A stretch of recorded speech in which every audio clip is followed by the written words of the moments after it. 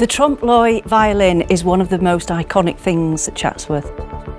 It is really important because it's a thing which visitors remember more than any other single thing. For a lot of people, it is Chatsworth. People do get very upset if for some reason it's not on the visitor route. They can sometimes be in tears. The world's greatest collectors are not only defined by great wealth. Sotheby's takes you inside Chatsworth House, the ancestral home of the Duke and Duchess of Devonshire. Discover the passion that has driven 16 generations of the Cavendish family to create one of the world's most extraordinary art collections.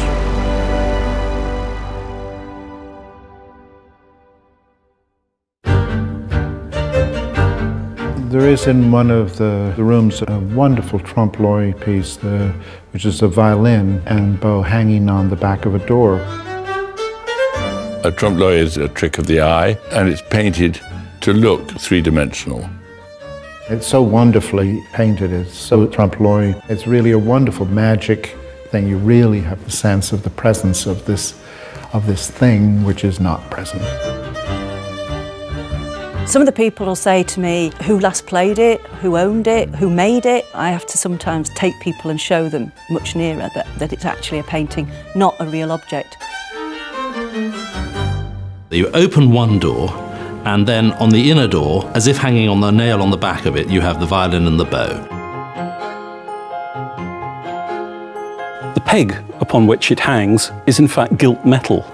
So there's a double trompe-l'oeil going on there. And that makes you even more convinced that the rest of it is real. The artist has also really cleverly used the fall of light. He's made the light come from exactly the right direction, just as it would if you opened a door and saw a real violin hanging there. Although this sort of illusionistic painting was really very popular, there aren't a lot of them that survive today, and I'm not aware of anything else that's exactly like this. The evidence that it was painted by van der Vaardt is largely circumstantial. It's not actually signed.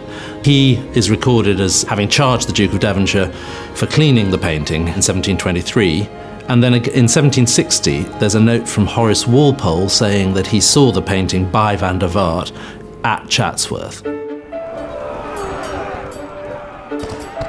During the Civil War period in England, a lot of aristocrats fled to the continent, and quite a few of them settled in Holland. Then, after the restoration of Charles II to the throne in 1660, they all came back again, but they brought with them a taste for Dutch art and, in many cases, Dutch artists. Van der Vaardt was one of a group of artists who came over at that time and worked around many country houses. It was probably painted for Devonshire House because that's where we have the first records of it.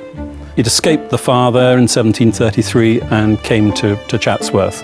But it really didn't become the icon that it is now until the 6th Duke added it to the door in the State Music Room here.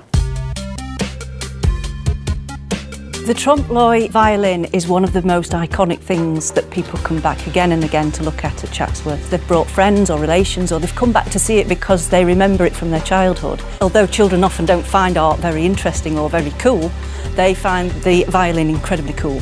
They'll ask all sorts of questions about it. So that's what we want. We want kids to start looking at art and pictures like that.